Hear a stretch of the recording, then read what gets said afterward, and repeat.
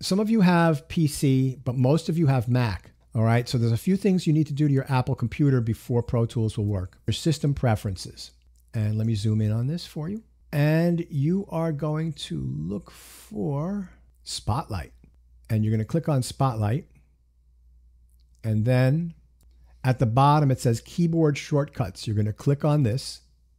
Oh, wait, let me go back. Sorry. Okay, Shortcuts right here. You're going to, so in other words, they've got all these different tabs you can collect. So right here, you're going to click on Shortcuts. And typically, these two will be checked, right?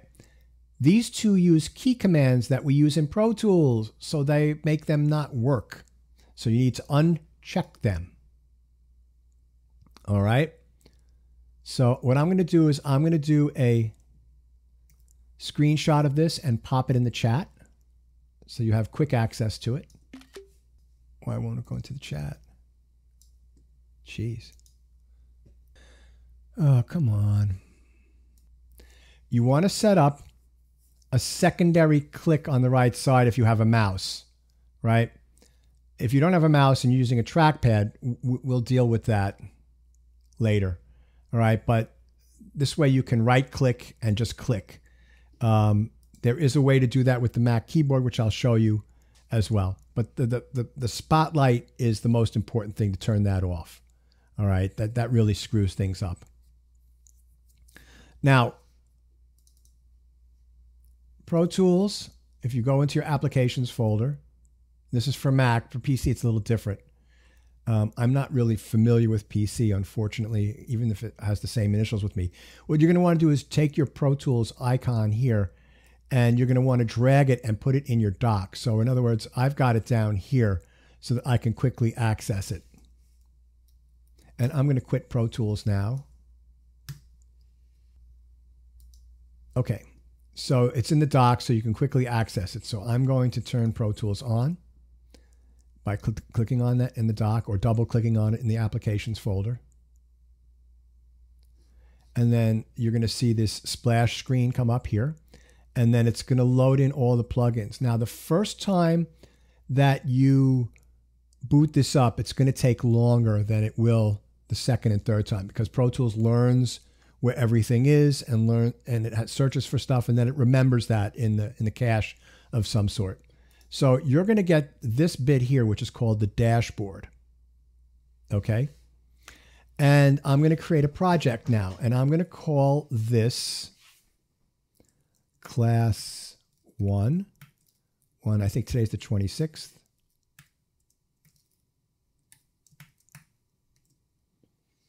So you name it. And you want local storage. You don't want collaboration and cloud. You do not want that. And we'll go over templates later. But the next thing what I want you to do is look down here, and you're going to set this up. So for our classes, this is what we're going to be using. We're going to be using .wav files for our audio files. Our bit depth is 24-bit, and these are things that I'm going to be going over when we start to deal with audio later in the semester. But just for right now, let's just talk with these. I'll just tell you what to do, and you just try to follow along. And our sample rate is 44.1. Now, you can click on one thing to learn about Pro Tools is that there are spaces where you have a small triangle. It could be facing sideways or downwards. That always means that if you click there, there's more options underneath it. So in other words, you may start off looking like this, right? And AIFF is just an older file type. I use broadcast wave, BWF files. That's because I like them. They don't sound any different, but there's advantages to the .wav files when you're working in film is that that's what they use, but it also timestamps where things are, so it makes it easy to place things in a timeline. Your bit depth is going to be 24-bit. Your sample rate is going to be 44.1. Don't worry about your I/O settings for right now. And you're going to want to click interleaved, and you're going to want to prompt for location. All right, it's gonna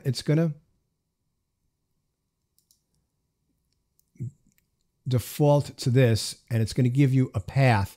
I don't want you to do that. I want you to prompt for location, right? And then you're going to create.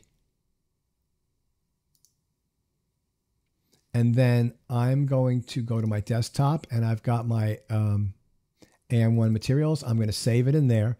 Now, the best thing to do is to have separate drives for your projects. We'll go over that, but you guys you're going to be working on your laptops, so this is the way to a way to work there. And this is what's called the Pro Tools edit page. Now, the quickest way to learn any kind of, oh, I see. Thank you, Daniel. Any kind of music software is to learn where things are and what they are, right? Look at the GUI. Everybody knows what a GUI is, graphic user interface, right? So you'll notice that Pro Tools is broken up into 3 areas. You've got this area on the top here. You've got this area here. And then you've got this area down here. So we're going to go on the top, and I'm going to show you how to set this up so that it works for you. So now I've got a larger screen than you, so I'm going to make this smaller so it's more like your laptop, and this will help me in my demonstration, and then I'm going to zoom in. You understand what I mean? Like I've got down here, I think this is a 32-inch screen. So this will sort of simulate your laptop a little bit. Okay, great. So this top thing right here, this is called the toolbar. The toolbar.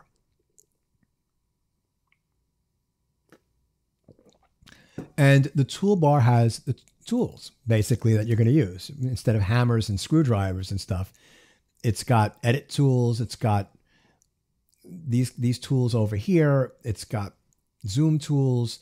It's got the counters and all this stuff. But let's go from left to right, because we don't need to see all of these things. And one thing that's really great about Pro Tools, about Logic, about Cubase, about Ableton, about all these software is that you can customize the GUI so that it fits on your laptop, so that it shows you only the things that you need to see in order to work. So if I was going to be mixing a film, for example, there are things that I would want to see on here that as a composer, I do not need to see. Right? And I'll show you that in a second. So over here on the far left, on the Bernie Sanders side of the aisle, is our, these are our 4 edit modes: shuffle, slip, spot, and grid. I will go over these in detail in the coming weeks, but for our first few projects, we are going to be working in grid mode. Now, if you notice, grid mode has that little triangle, which means if you click on it again, it changes to purple and it says relative grid. You don't want that. I will go over that in the future. So just remember, a lot of stuff I may just zoom by today. I don't want to, I've already told you 5 million things. I want to try to keep this as simple as possible to get started. So you just want it to be on the blue grid. These are your zoom tools. You don't need those for right now. So how do you get rid of those? Okay, if you go to the far right side over here, yeah, the Kevin McCarthy side. We don't talk politics, but I just, whatever. Anyway, there's a circle with a downward facing triangle. It has all of your things in the toolbar. So we are going to hide the zoom controls by clicking on that check mark. And notice the zoom controls are not there. These are your edit tools. We want to see these. Don't worry about these for right now. We will go over these.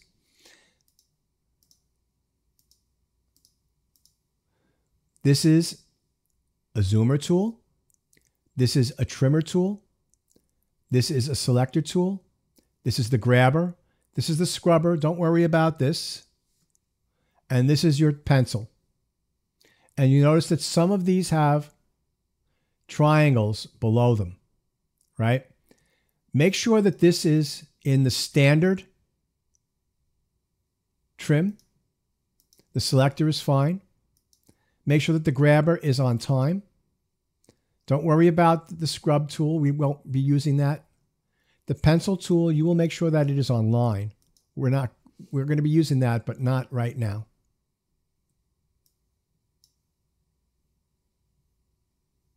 And if you see that they're all selected like this, they're all blue, just click on one.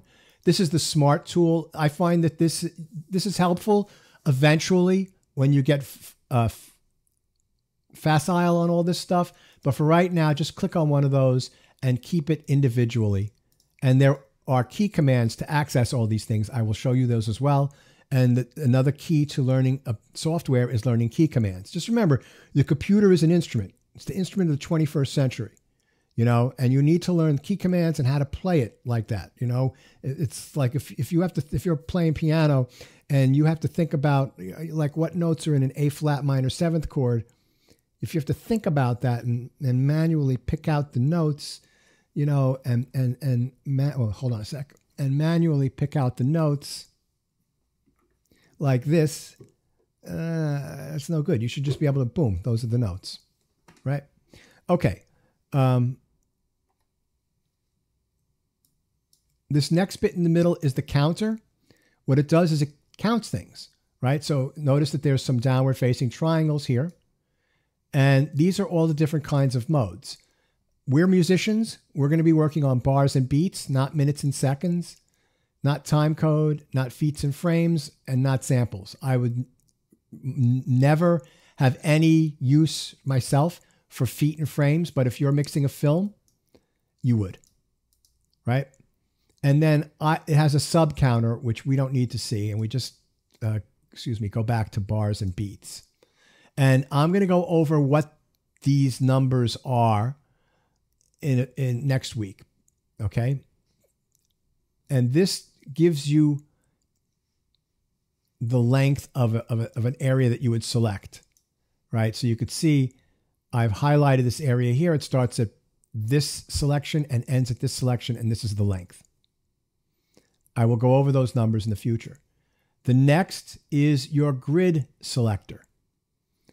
So we're going to always, at the beginning, work with the grid on. And on the edit page here, you can click on this and you get all the different values. These are the different kinds of notes that it has. And whether you want a dotted note or a triplet. So we're going to just for right now put that at 1 bar. And don't worry about nudge. Next to that is your transport control. And we are not going to be using the transport control right now. So we're going to get rid of that. So transport, we're going to turn it off. Other things, we don't need the synchronization. For right now, we don't need the quantize controls. We do want the meter. And we want the MIDI controls, which we're going to go over next. So now you see that it's nice and clean, and the whole toolbar should now fit on your laptop. And if you want to see any of those other things, you can simply, if you want to see the transport, you could simply add it on. And we will be using the transport in the future, but not today. Not for the first few assignments. All right. Next, over here, we've got our MIDI controls. And there's 2 levels to this, right?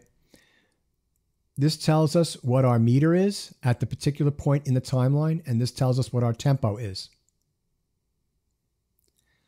Right here, we've got 4 controls that can be turned on and off. This is wait for note MIDI. I used to use this to teach. I'm not sure whether it got unreliable. And this is one thing about Avid, who runs Pro Tools, that really annoys me, is they take forever to clean bugs up, but they do something and it makes something else buggy.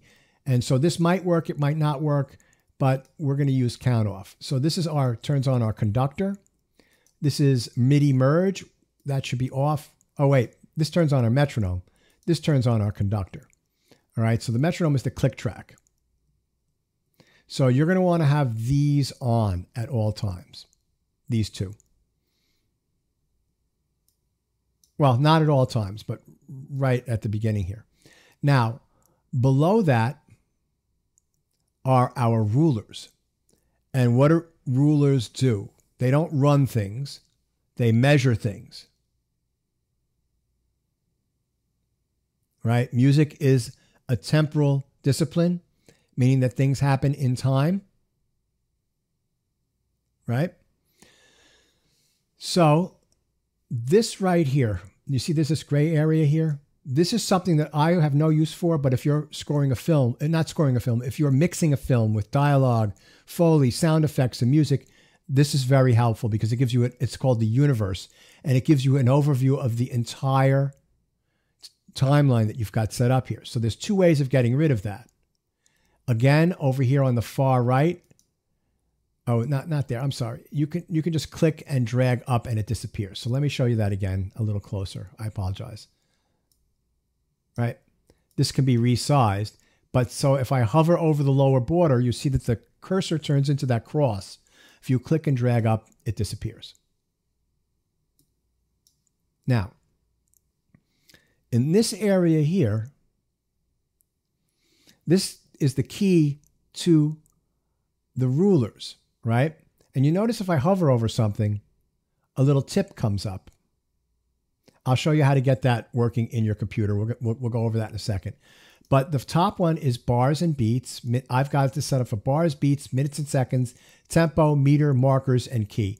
So what you're going to do is you're going to get rid of key. You don't need that right now. And for the beginning of our class, you won't need markers. And notice how much room you've saved. Okay, we're going to use markers, memory locations. We're going to learn those. I like to have time in minutes and seconds along here, along with bars and beats. Okay.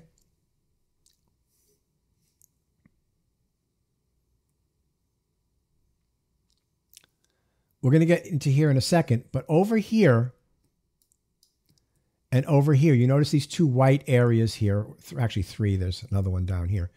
These are our lists. They list things. So when you populate this with tracks, they will show up over here as well. When you create groups, they show up here. When you add clips, they show up here. This can be hidden. Let me show you. Two ways. You notice you hover over the border. There's a border here. You get the cross and you can close it. You can open it.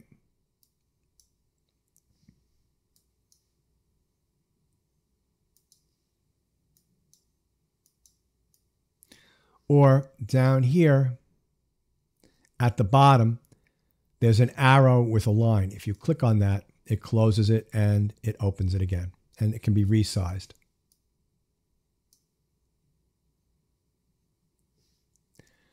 Right here, this is, I guess you call this the track header. But if I were to click on this, it gives me a list of things that I can see on that area. And for right now, we're not going to need to see the sends.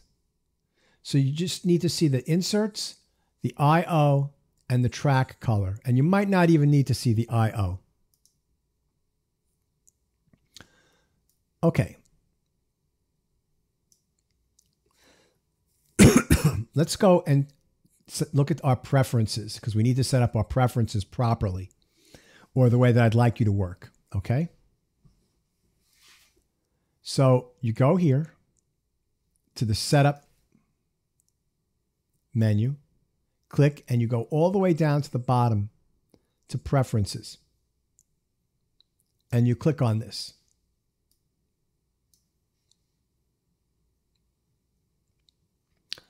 And this is exactly how I want you to set this page up. Let me take a screenshot and send it to you. All right, so you're going to have your tooltips on. That's that bit where I was hovering over something and then a little bit came up with the name. I still have that on even now. I've been using Pro Tools since 1999 and I still have it on. The next thing is that you are going to organize your plugin menus by category and manufacturer.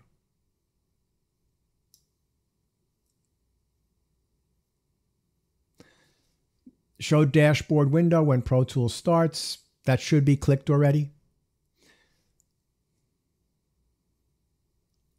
Color coding. I'm big on color coding. Make your tracks, your sessions look beautiful. Helps you with organization. So you are always going to want to display marker colors. MIDI note color shows velocity. All this stuff I'm going to go over. Your default track color coding should be tracks and MIDI channels. And there are reasons for doing the other ones, but not for what we're doing. And our default clip color coding, which I'll go over what a clip is, should be the same as the track color. So in other words, if you have a track, all the clips inside of the track should be the same color as the track header. So when you're looking at something, you know what it is. And then one other thing is that you're going to go to the MIDI tab. So you notice that on here, there are tabs on the top. You're going to set automatically create click track in new sessions, because the click track is our guiding star when we're working. It's the drummer. And we're going to give the drummer some by automatically creating a click track in a new session. Now, for some reason, every once in a while, you'll open up Pro Tools and there'll be no click track in there and it gets unchecked. And I don't know, I haven't been able to figure out why that is. You'll just have to go back here and reset that up. All right, it takes 2 seconds. But let's say you want to add a click track. You've opened up your session. Well, it's very easy. You'll go here to track. You'll click on that. And then you go all the way to the bottom. It says create click track all the way at the bottom. And you create click track and there it is. It just automatically shows up, it populates the top. And that's where your click track should be. It should be the very first, the very top bit.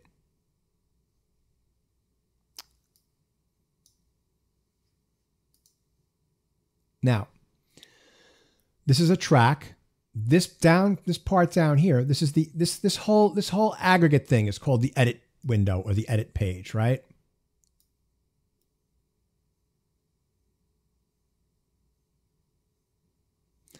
There's also a mix page.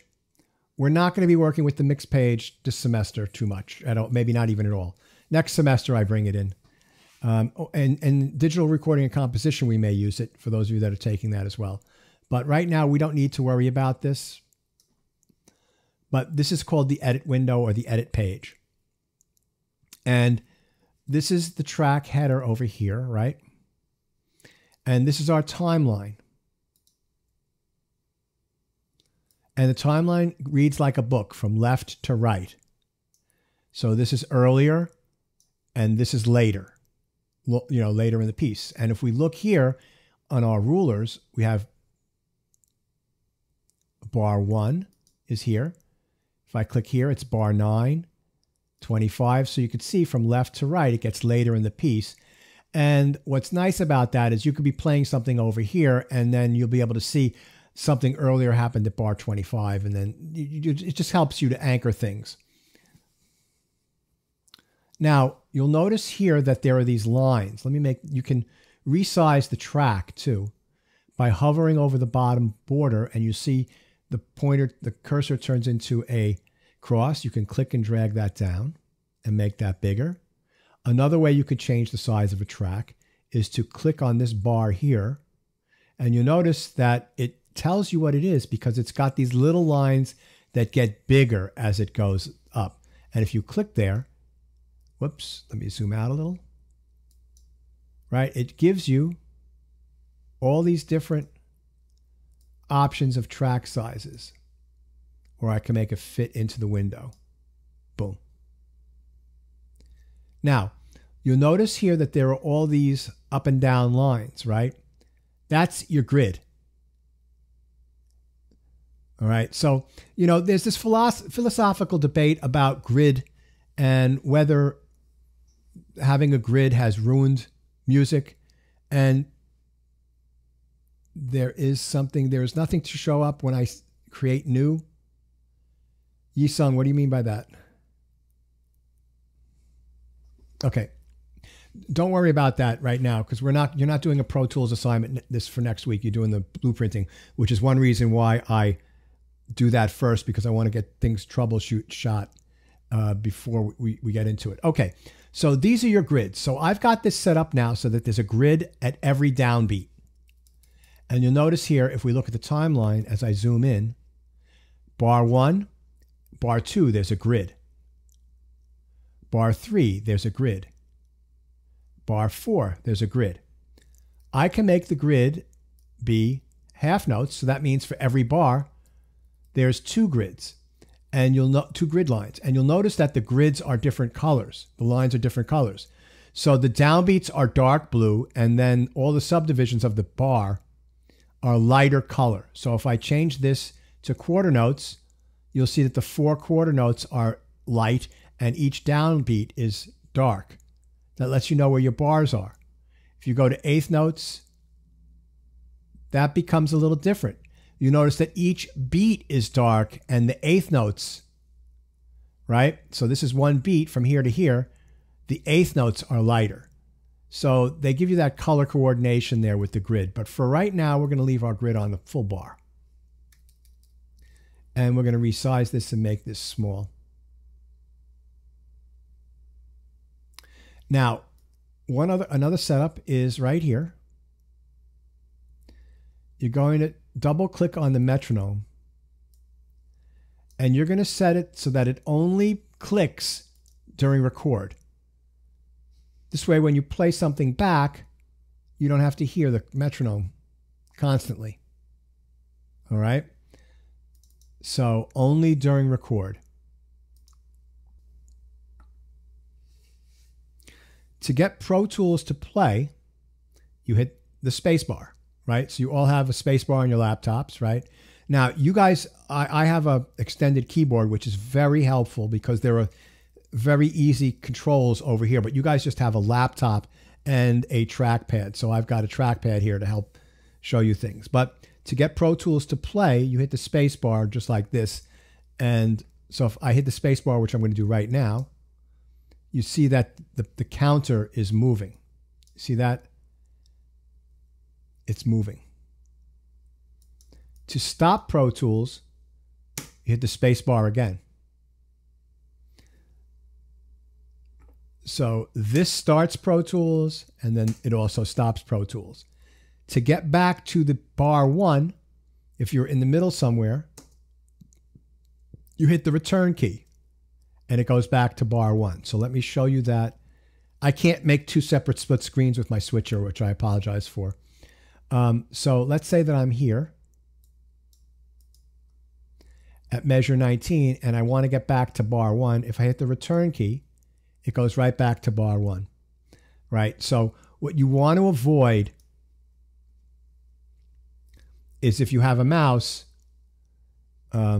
is using the mouse to do everything. Right? So unless you are scrolling, right? So notice how I'm moving my finger across the mouse here, or if you have a scroll wheel, what that does is that allows you to scroll across the timeline, and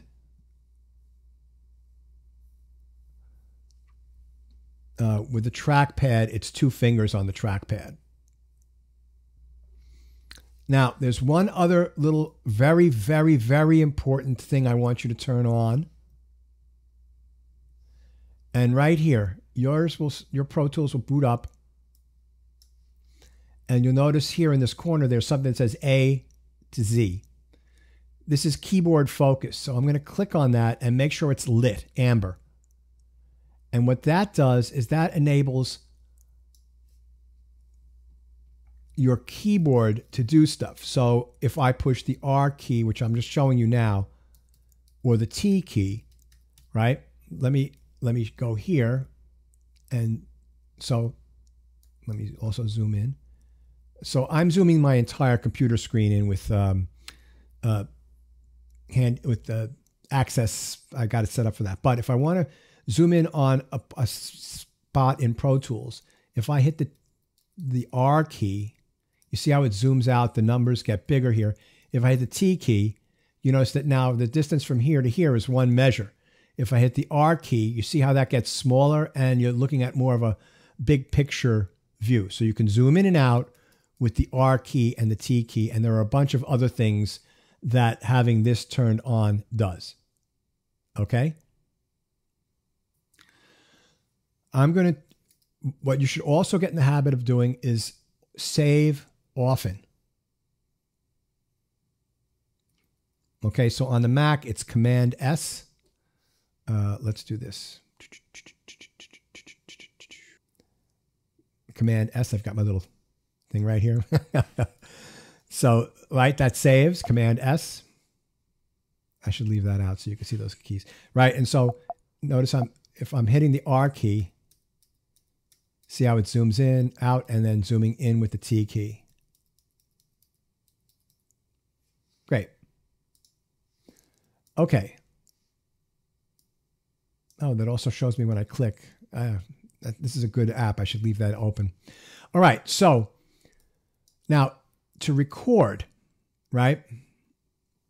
If you have an extended keyboard, you simply hit the 3 key.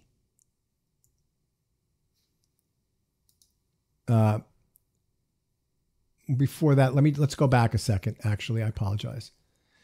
So let's add something that we can record. So we're going to add a new track. Okay. So the key command for adding a new track is Command Shift and the letter N like Nancy. And so you see it right here, Command Shift N. And all of our, we're going to add an instrument track. All of our instrument tracks are going to be stereo. All of our instrument tracks are going to be stereo. We're only going to be using stereo instrument tracks. Stereo. People inevitably mess this up. So you notice right here, it tells you the number of tracks. For right now, we're just going to create one track. One new mono. Nope. Click stereo. Audio track. No, we want to make an instrument track. And I will go over all of these tracks. And in ticks, that's fine.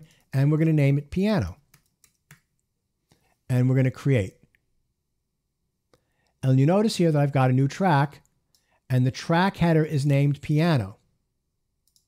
It's always important, incredibly important. It's so important that before you play anything, you name the track. I will show you why, I'll show you why it's important. And I'll show you how to fix it if you mess up, which you all will, because I still do. But it's really important to name the track. So I just showed you one way of naming it. Another way would be to double click and name the track. So if I go a new piano, whatever, and boom, it's named. Over here, this is, I guess you'd call it the track header. This is the name of the track. These are our record, solo, and mute, right? And you activate those by clicking on them. And you see that now that's blinking red. That means that's active to record. Click on it to stop.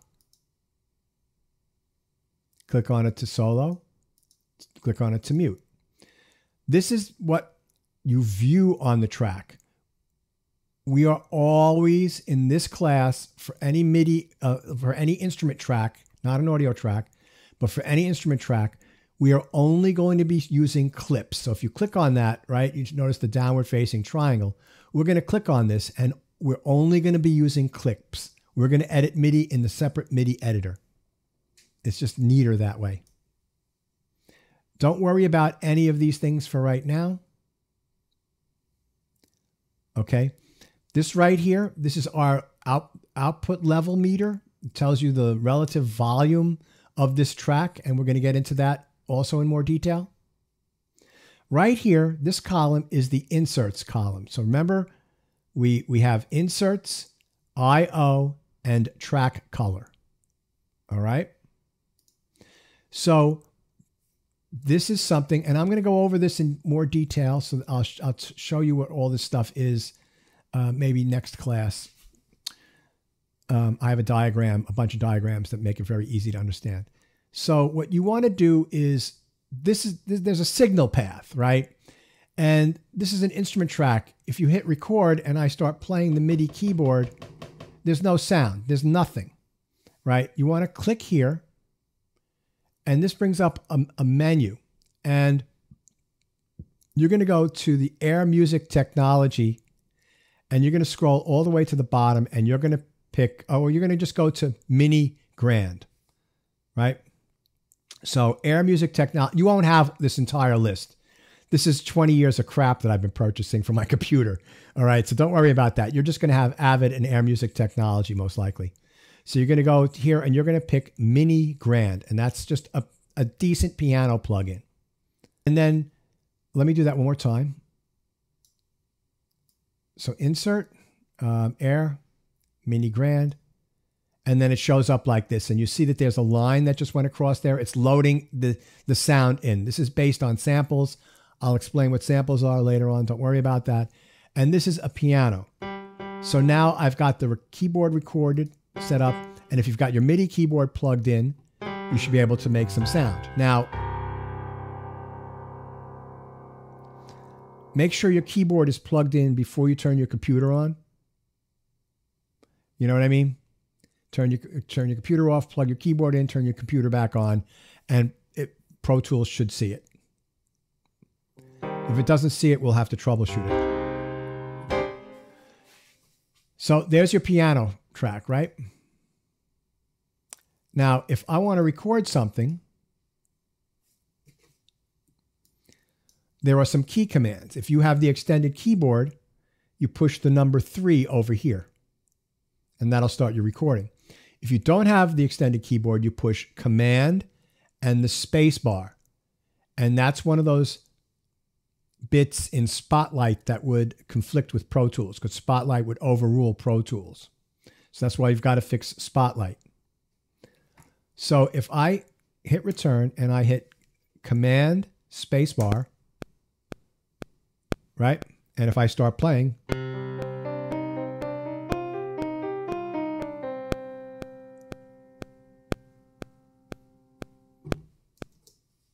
it just recorded what I played. And if I hit the space bar again, it starts at the beginning.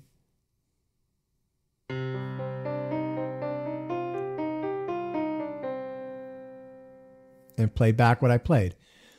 This whole bit right here is called a clip. All right. And this is called a MIDI clip. I'll explain that. You know, I'm going to, I just, if I say something that you don't understand, or you don't know what I'm talking about, just realize that I will be going over virtually everything multiple times. And it's like it's like working on a wheel with a big blob of clay on it, right? You make it a little bit more, you start off with just an undistinct form, and then you make it into like a little bit of a cup, and then you maybe make the curve of the cup, and then you put the handle in. You know what I mean? And the more I explain this stuff, the more detail I can go into. So I'm just giving you big ballpark figures right now.